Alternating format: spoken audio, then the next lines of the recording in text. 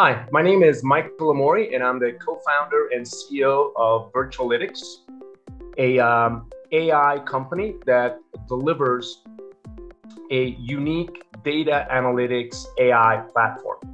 Our company is based on 11 years of research at the California Institute of Technology. Now, we all hear about the promise of AI. It's almost like it's magical. It can predict the future. It can explain what happened in the past using data. And that promise is indeed accurate. The problem is that many enterprises fail to deliver on this promise. And the reason for it is that AI does not end up being implemented in the enterprise as a whole. It does not end up being used for the most important data analytics problems facing the enterprise.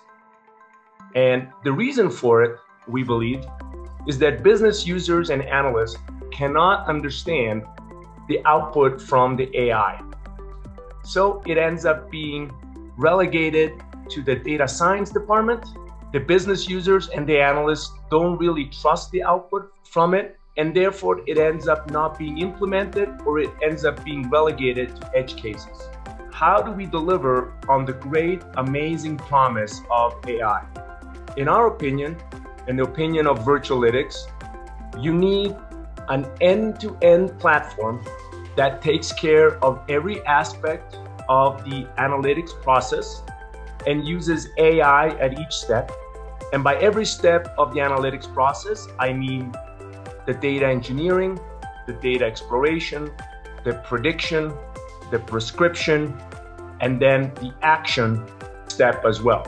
And at each of these steps, you need powerful AI-driven visualizations that can explain to the user what the AI found.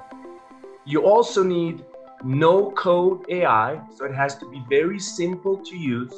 You also need explanations along the way in plain English of what the AI has found. I think that if you do that, then the AI actually becomes useful to humans. It becomes something that augments the power of humans to analyze data. As a small example, here you see on the screen, you see some visualizations that are generated by our AI. These visualizations come from a use case that has to do with pre-approved credit cards. So imagine you're a credit card company and you're trying to understand how you can minimize the amount of defaults on your credit cards. In our platform, the user would input in plain English, would say, what drives defaults? And the AI would generate the visualization that you're seeing in the background. Each dot is a person that received a pre-approved card. You see that the AI segmented all these people into different communities. Each community has a different color. And you see also that the AI explains in plain English the differences between each community. Not only that, you see that some of the dots are pulsating.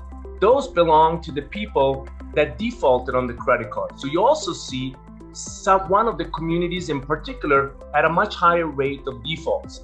Now, this is great because all of a sudden you were able to take complex data, you did not have to code, and you were able to find out the differences between the different people to whom you gave credit cards, and you were able to find out that one community had a lot higher rate of defaults than others.